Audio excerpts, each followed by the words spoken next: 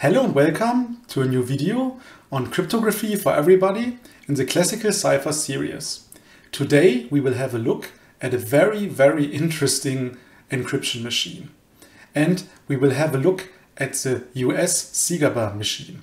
And the SIGABA is or was a very secure machine that was used by the United States, and it was used until the 1950s. I structured this video into 4 different parts. In the first part, we will have a look at the short history of the SIGABA. Then we will in detail analyze how the SIGABA works. After that, we will have a look at the key space size of the SIGABA. And finally, we will see our new component which implements the SIGABA in CrypTool 2. First, let's have a look at the short history of the SIGABA. The SECM, or Electrical Cipher Machine Mark II, is an electromechanical encryption device which was used by the US during World War II and until the 1950s. The machine was also known as SIGABA, or Converter M134 by the Army, or CSP 888 or 889 by the Navy, and a modified Navy version was named the CSP 2900. SIGABA was considered highly secure, and it was also employed for strategic communications, for instance between Churchill and Roosevelt. SIGABA was invented by William Friedman, and we already know William Friedman from previous videos on this channel. You can see here William Frederick Friedman on the right side. And Friedman first used a paper tape as a key to advance SIGABA's rotors. And his associate Frank Rowlett, which you can see here on the right side, I'm sorry I didn't find a sharper picture. This picture was taken from the Wikipedia. And Frank Rowlett invented the idea of using other rotors instead of using paper tapes to advance the cipher rotors. What that means we will see later. And as I found out, just over 10,000 machines were built. Now let's analyze how SIGABA works. And as I already said, SIGABA is an electric rotor encryption machine. You can find a really nice picture from US patent 6175625, filed in 1944 but not issued until 2001. And I found this nice picture in the English Wikipedia. You can see here this picture of the SIGABA. And the machine basically works like an enigma.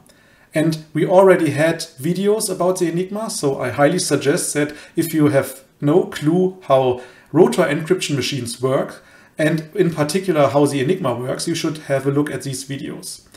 But it is much smarter and more complex than the enigma. And the complexity made the machine unusable on the battlefield, as in contrast to enigma. Enigma could be carried by soldiers and could be used by soldiers. But the SIGABA was very complex and very heavy, and it was very difficult to transport it, so it was not used in the fields. Then SIGABA contains a total of 15 rotors, while Enigma has only 3 or 4. I think this is very impressive. Then the SIGABA has no reflector, and the reflector was one of the main weaknesses of Enigma. And Friedman and his worker, they knew these weaknesses, so they get rid of this weakness. And that also means that current has to flow in reverse direction through the machine for the decryption. And SIGABA has no plug board. For instance, the Enigma had a plug board, but the SIGABA didn't need a plug board. And then we know that SIGABA was very secure, and due to its security, it was never broken in the time it was used. Currently, there are very interesting approaches to break SIGABA, and I created some SIGABA challenges on Mystery Twister on our Crypto Challenge website. And using these attacks, these challenges have already been broken. So if you're interested in that, have a look at Mystery Twister. Now we have a look in detail at the model CSP 889. And as I already said, SIGABA has a total of 15 rotors. But not all rotors are the same. We have 5 cipher rotors, we have 5 control rotors. And these 5 rotor types together are 10 similar 26 ladder rotors in total. So that means you can choose these 10 rotors and divide these among the cipher rotors and the control rotors. These are all interchangeable. And then we have special kind of rotors, which are the 5 index rotors. And each of the index rotors has 10 connections. So we have 10 digits instead of letters on these rotors. Then the control and index rotors control the movement of the cipher rotors. What this means we will see later. And cipher and control rotors can be put into the machine in normal orientation or in reversed orientation. And this further increased the key space size of the machine. So you can say instead of having 10 rotors to choose from, you have 20 rotors to choose from. Now let's have a look at the functional diagram of the SIGABA. And as you can see here, we have more or less 3 main parts. It starts with the control rotors here below. We have 5 control rotors, and current goes here from right to left through these rotors. How this works in detail we will see on the next slides. Then from the control rotors, the current goes through the index rotors here, and then the index rotors are connected to a so-called stepping control. And the stepping control then controls the stepping of the 5 cipher rotors. And the letters we want to encrypt or decrypt go through the cipher rotors. For instance, plain text goes from left to right through the cipher rotors, so current for the plain text. And to decipher or decrypt letters, the cipher text goes from right to left through the cipher rotors. Now let's analyze in detail how these all work together. First, we have a look at the control rotors. And as I already said, control rotors are 5 out of the 10 interchangeable 26 ladder rotors. And control and cipher rotors move through the alphabet in reverse order. So they are going backwards when installed in normal orientation, and they move in normal alphabetic order when installed in reversed orientation. And the leftmost and rightmost rotors of the control rotors, you can see these 2 rotors here, they don't move at all.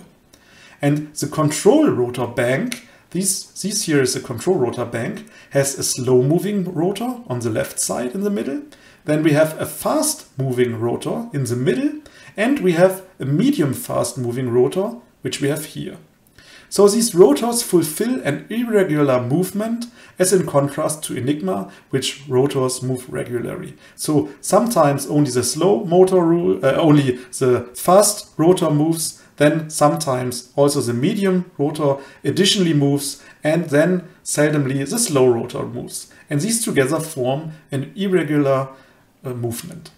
And the 4 inputs, F, G, H, and I, you remember that these rotors here have 26 letters, and F, G, H, and I have always current. So always current comes from F, from G, from H, from I in this rotor.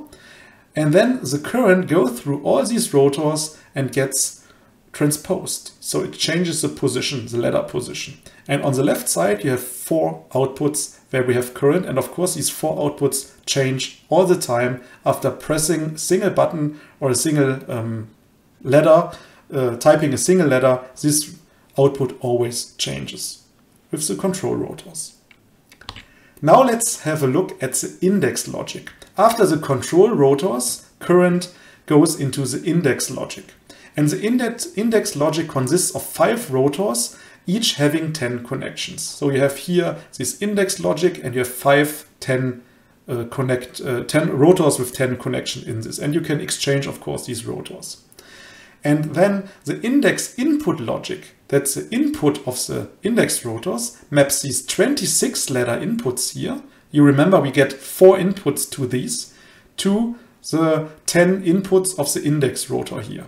Then the current is going through all these rotors, and of course it changes the position all the time because of the wiring of the rotors. And then we have an index output logic on the right side that maps the 10 outputs to the 5 cipher rotors of our cipher rotors. And based on the input logic, a minimum of 1 and a maximum of 4 cipher rotors move at any time. And the index rotors here, they don't move. So this is just a permutation of the current or of the logic of the current that goes into these index rotors here. And we can create, or we created here, 2 tables that define how this input logic and this output logic works. So for the 10 input logic connections here, for each connection we have another logic. And the very smart thing they did is that they have only 1 input for each letter. So you will never find a B on another input. You will never find a C on another input or another rotor and input, and so on and so on. So when that also means that we can only have a minimum of 1 and a maximum of 4 outputs here. Why is that so? Let's assume our control rotors give us A, B, C, and D. So A means the input 10 has current. B means input 2 has a current. Then C means input 3 has current. And D means input 4 has current. So we have 4 inputs for the index rotors here. And then we have 4 outputs. We have 10, 1, 2, 3. That means here 10, 1, 2, 3. So in the end, 2 rotors would move. But with 4 inputs that we assign here, we can have, for instance, that I1, I8, I6 and I4 get current. That means 4 rotors could move. But we could never have 5. And we will always have 1. For instance, let's assume that the input is L, M, N, and O. So only input 7 gets current. That means only rotor 3 is moving 1 step. So I think this is really smart design. So the rotors advance at minimum 1 of these or at maximum 4 of the rotors. Now let's have a look at the actual decryption performed by the cipher rotors. And the current for a plaintext letter is sent through all of these 5 cipher rotors. For instance, we have here a plaintext letter PI. We send the current into the leftmost rotor. It gets transposed, then in the next one transposed, and so on. And then, as with Enigma, we get a cipher text symbol. But with the Enigma, we would have here a reflector that would help, that would lead to the current flowing back through the machine. But since we don't have a reflector, the PI and the CI could be the same letter. For instance, we could encrypt an A and we could have an A here as an output. But if we have, when we have a reflector here and the A goes here in, it's not electrically possible that the A would come out. So that is very smart in the design. This also means when we want to decrypt the ciphertext letter I, we have to reverse the flow of the current. So the flow then would be from right to left. So we would send the current here in, it would follow the same way, and then as an output, our plaintext letter or original, for instance, A, would come out. And as I already said, we have here the stepping control, which is controlled by our control rotors and our index rotors. And we have here 5 connections to the rotors. So these connections mean when we have current here, a motor would move this rotor 1 step. And at any one time, only 1 of these or at most 4 of these can move. This is the irregular or the very irregular stepping of the machine. And I think this design is very smart. So this made SIGABA a very, very secure machine. Now let's have a look at the key space size of the SIGABA. And we have 2 parts of the key space. At first we have the cipher and control rotors. You remember we have a set of 10 rotors. Or we assume we only have 10 rotors. Maybe they had even more. This would further increase the size of the key space. But here we assume we only have 10 rotors. That means we have factorial 10 possibilities to select cipher and control rotors. So we have 10 for the first, 9 for the second, 8 and so on. Each rotor of these may be set in normal or reversed orientation into the machine. And each rotor then has 26 letters, so 26 different start positions. And When we create an equation out of this, we also colored this here that you better see where these numbers come from. We have to multiply these numbers, so we have 10 factorial for the possibilities, 2 to the power of 10 for normal or reversed orientation, and 26 to the power of 10 for the different start positions. And this gives us an overall key space size only for Cipher and control rotors of 2 to the power of 78.8. Then the next part of our key space is the index rotor key space. You remember we have 5 different index rotors, and these can only be put in normal orientation in the machine. That means we have 5 factorial possibilities to put the index rotors into the machine. For the first one we have 5, for the second one we have 4 and 3 and 2 and 1. This is 5 factorial. And each of the index rotors, since it has 10 different digits or 10 different start positions, gives us, yes, 10 different start positions. And we have to multiply these numbers. We have 5 factorial multiply 10 to the power of 5, which is about 2 to the power of 35.5 as our second part of the key space. But since we have a stationary permutation of the 10 inputs and the 10 outputs are mapped by the index output logic into only 5 outputs, we have to reduce this as a practical key space size. Instead of that, we have 10 factorial divided by 2 to the power of 5. And this is only 130,400 possibilities, which is about 2 to the power of 16.8. So this is much smaller than this here.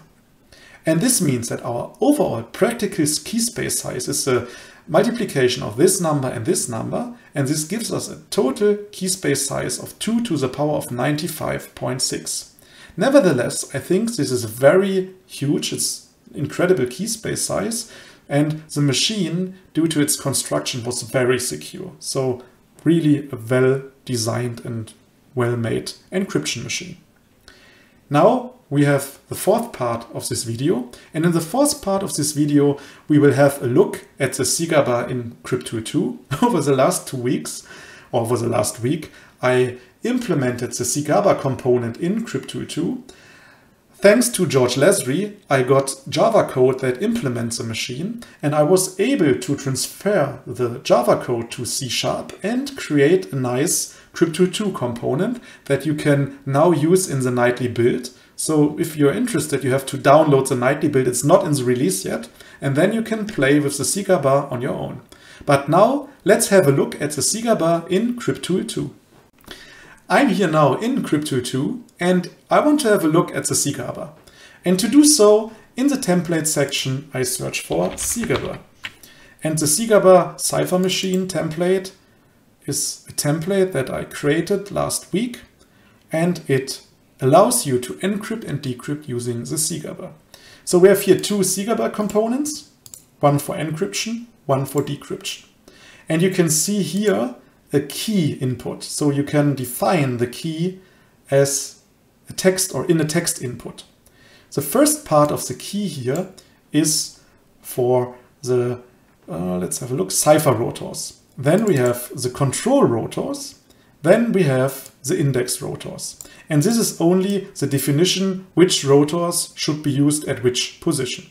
And then you can define the start positions. You have the start positions of the Cipher rotors, you have the start positions of the control rotors, and you have the positions of the index rotors. And when we press play now, you can see that this text here is encrypted to a Cipher text. And then of course the Cipher text here is decrypted by the SIGABA component to plain text again. The interesting part here is that you can see here we have spaces. And this component, and the SIGABA was also able to do so, it encrypts spaces to the letter Z. And then during the decryption, it replaces the letter Z by a space. But this also means when you have Z in your plain text, like here I have Z, Z, Z, A, then in the decryption you have here space, space, space. And you can change this behavior. Let's just click here, stop.